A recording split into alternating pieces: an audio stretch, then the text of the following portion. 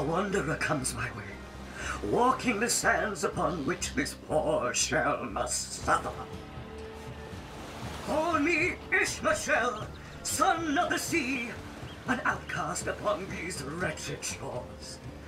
An exiled shell, doomed to live under a canopy of arid sky, not his native, tender water. Of course I can talk, don't be silly. There's more tongue to me than heart. Indeed, the surprise should be mine, for I still remember the days when your kind swung from branches and plucked the vermin out of their neighbor's fur. Time is an indulgent mistress to one who spends happy hours as she passes. But when your existence is one of misery, she becomes a lethargic hobby.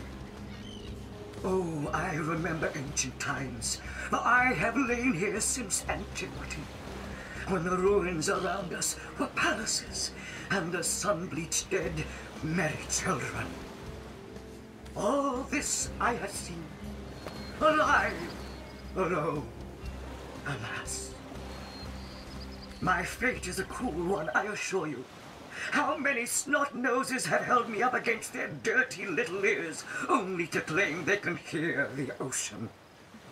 Of course they can hear her, the brats!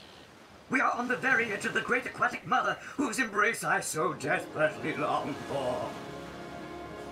Yes, yes, I, King of Pearls, ache to repose anew on his coral throne. Hurl me toward the water! Swing me as far as your arm's strength gives lease, and treasure long sunk I will grant thee. What do you say, kind knight?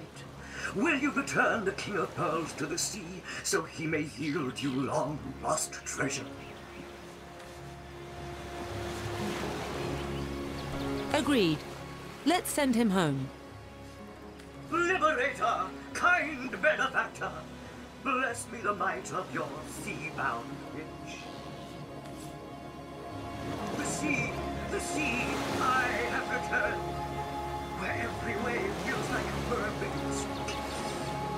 May the bounty of the deep be yours.